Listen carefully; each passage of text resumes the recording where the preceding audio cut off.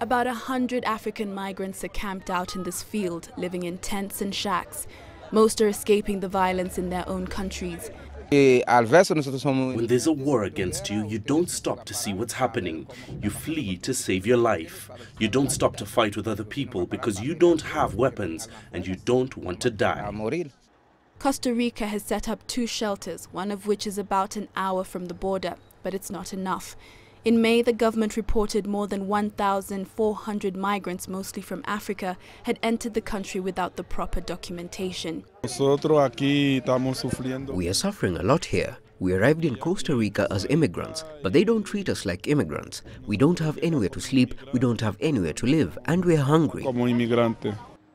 Costa Rica recently helped send thousands of Cuban migrants north to America after Nicaragua closed its borders. But because Cubans get special treatment on U.S. land borders, a similar solution for these African migrants seems unlikely. Catherine Omwando, CCTV.